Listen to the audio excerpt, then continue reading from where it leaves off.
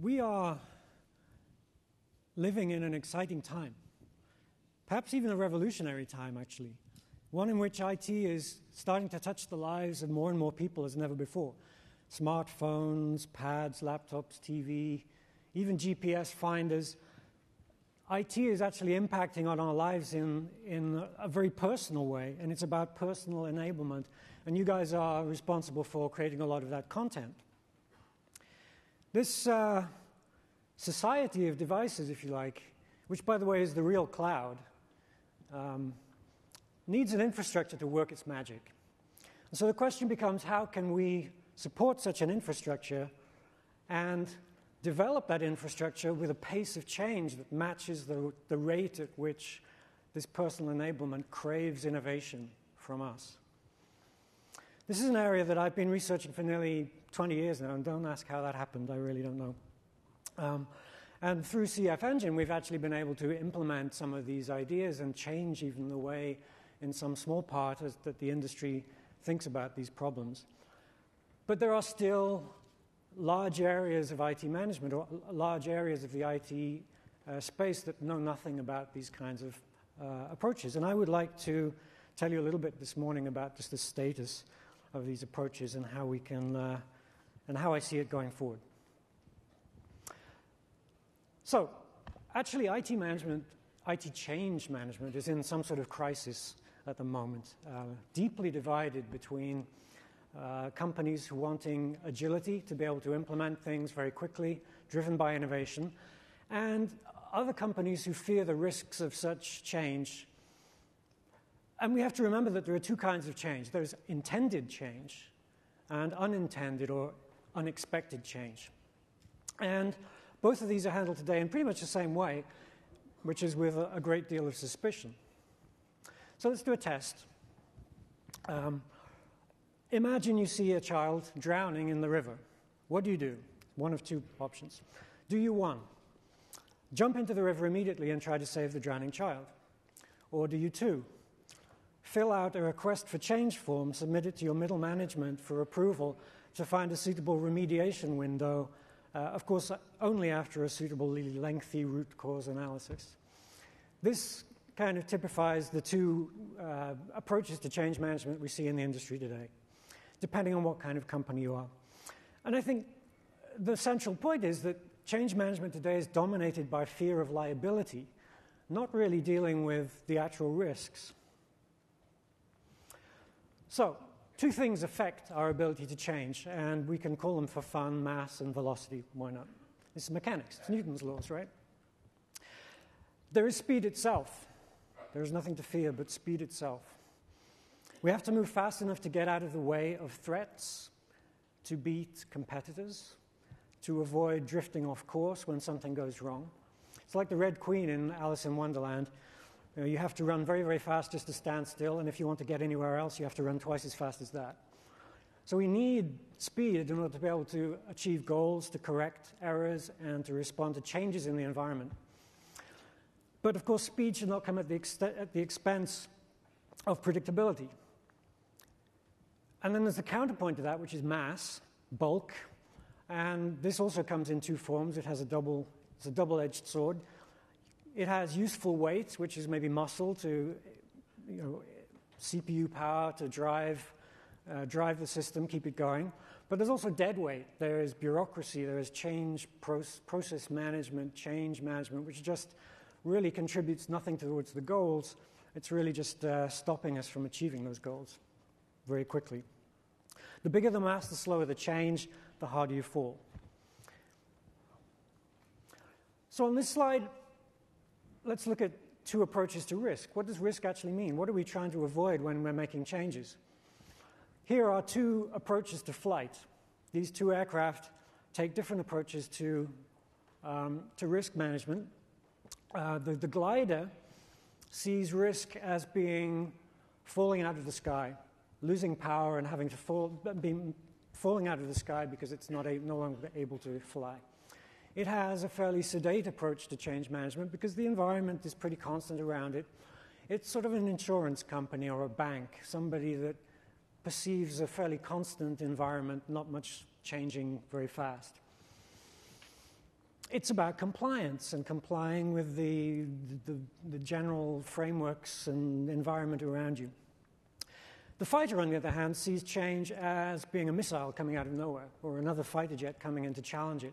It's all about competition and risk and change and speed.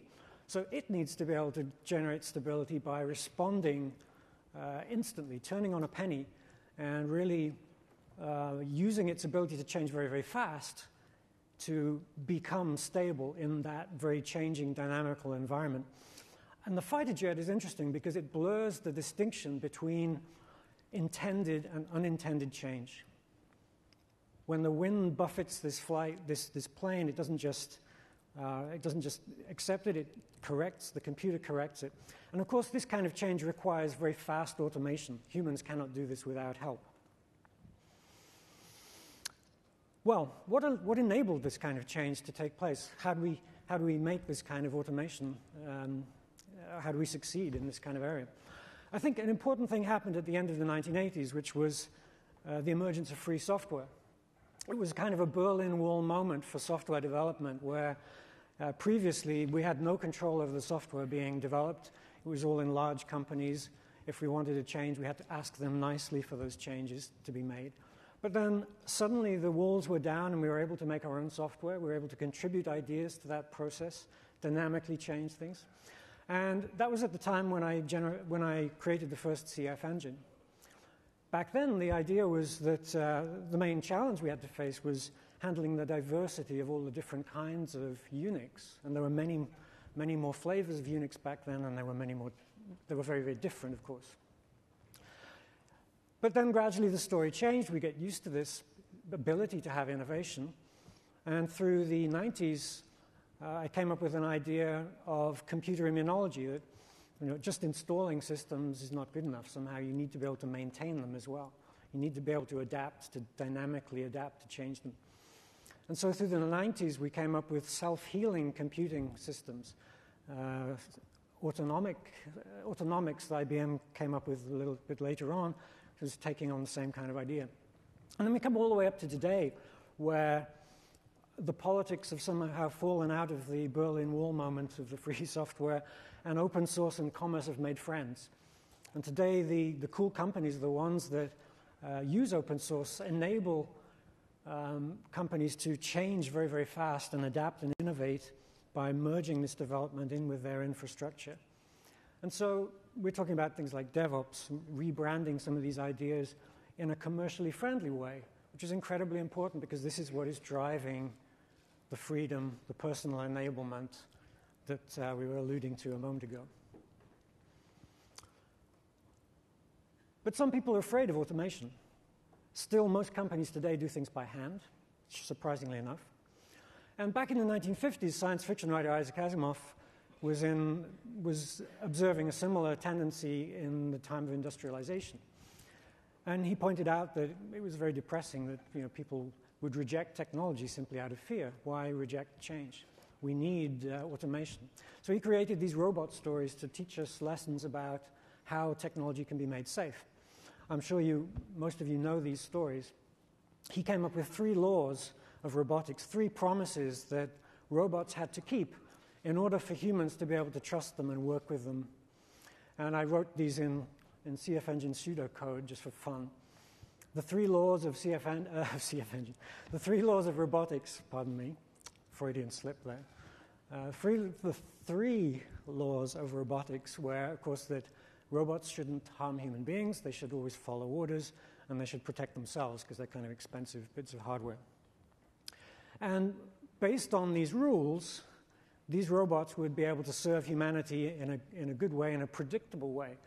And through that predictability, we get trust, and that enables us to use them in an optimum way.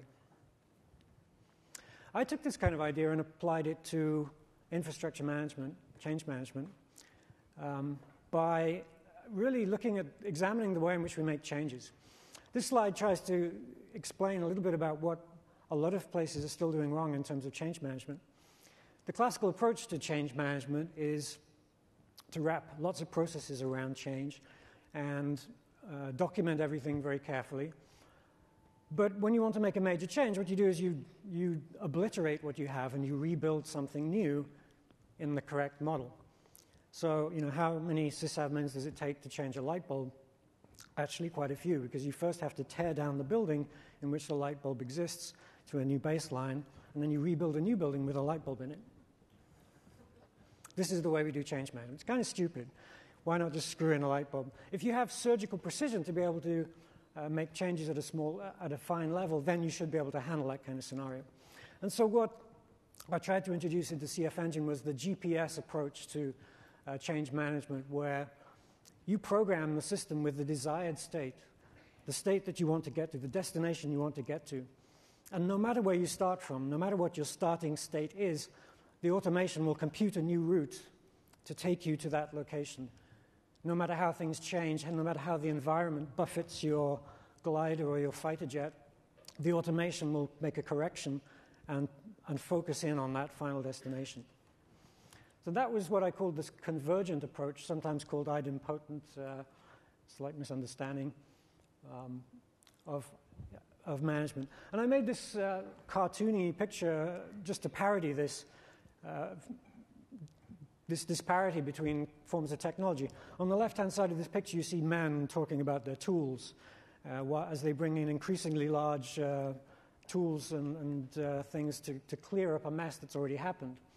Whereas on the right-hand side of the picture, you see people sort of smiling and saying, if you just installed a drain in the beginning, we would never have gotten into this mess in the first place. So we would like to have change taken care of by systems that are built with self-healing capabilities that can repair and respond to changes. And of course, we can change destination on our GPS. We can always make an intended change, and the system will adjust accordingly. So this doesn't hinder our ability to make changes in any way. There's another dimension to change management which is very often neglected, and that is scale and complexity. Complexity is another dimension in the sense that organizations today really need cultural diversity.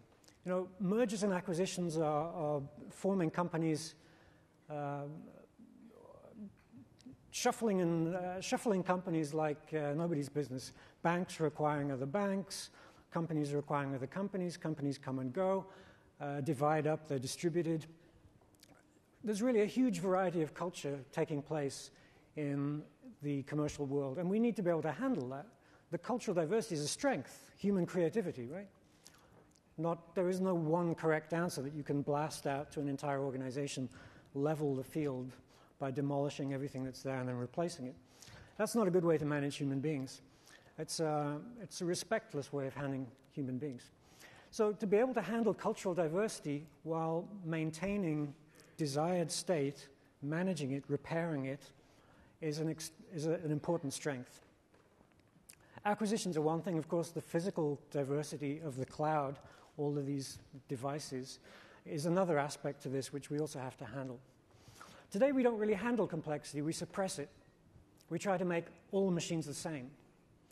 And that might work in certain special companies which are very monolithic. They have maybe one main application. But most organizations are actually quite diverse.